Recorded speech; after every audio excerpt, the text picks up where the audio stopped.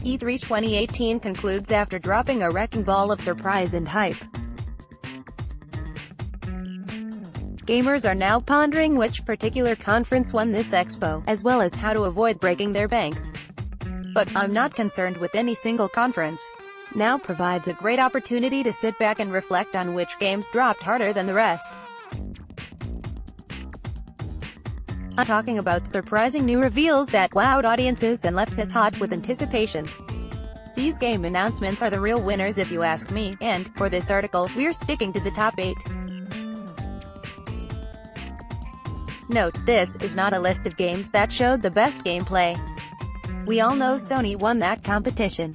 8. Halo Infinite. The Master Chief got a new face, almost literally, and a new engine to boot. Our introduction to Halo Infinite kicked off one of the most fascinating Microsoft E3 conferences in a long while. Halo is a venerated franchise dating as far back as Xbox itself, but even hardcore fans would admit that the formula was growing a bit stale.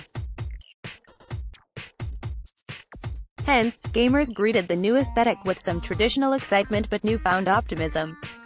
Everything we saw was beautiful, if minimal, but enough to stoke anticipation for more. 7. Super Smash Bros. Ultimate. Everyone is here. Everyone is here. There may have been more surprises in Nintendo E3's Smash Bros. Presentation than there were games in the presentation. Thriving off the most passionate fanbase spanning two sides of the world, Super Smash Bros. Ultimate was packed full of pleasant announcements to the discerning player. This culminated in the realization that every single Smash character, ever, will be playable in one experience. Just as important, the announcements came with gameplay showcasing the game's newfound smoothness and balance. On top of that, we got Ridley after years of fans practically begging for his addition to the roster. Thank you, Sakurai. Pages 1, 2, 3, 4.